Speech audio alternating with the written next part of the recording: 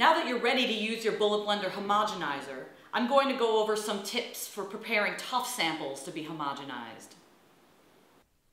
Tough samples may be hard or rubbery. They're difficult, or in the case of mouse femur, impossible to cut with a knife, blade, or scissors. Examples of tough tissue include tumor, stomach, skin, or tail snip. The BBX24 and BBY24 model bullet blenders homogenize samples inside of microcentrifuge tubes. The maximum recommended sample size is 300 milligrams. Many samples, such as certain types of mouse organs, can be run whole inside of the instrument.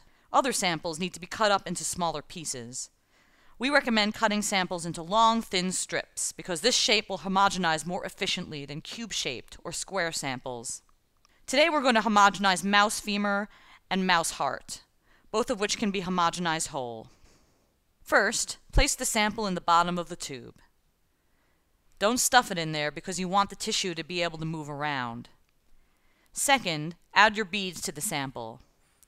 The 0.9 to 2.0 millimeter stainless steel blend is a great bead to use for tough samples.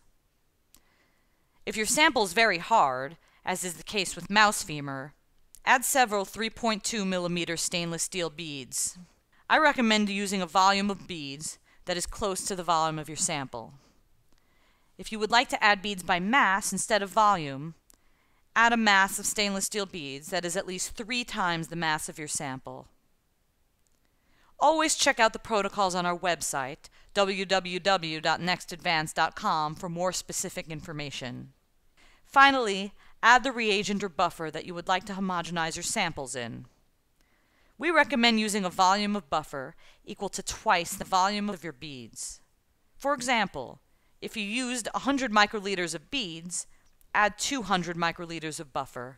Alternatively, to save time and still get great results, you can use the Next Advance bead lysis kits to homogenize your samples.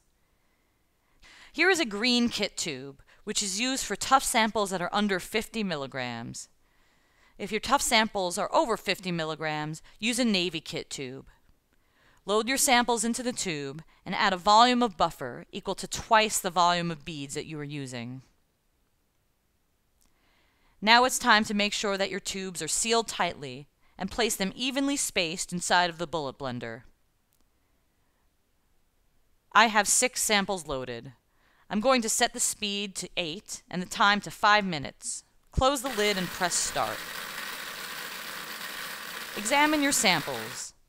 If you see unhomogenized pieces, place them back in the bullet blender and homogenize for another minute or 2 at speed 10. These samples are fully homogenized. You can now proceed with your downstream application.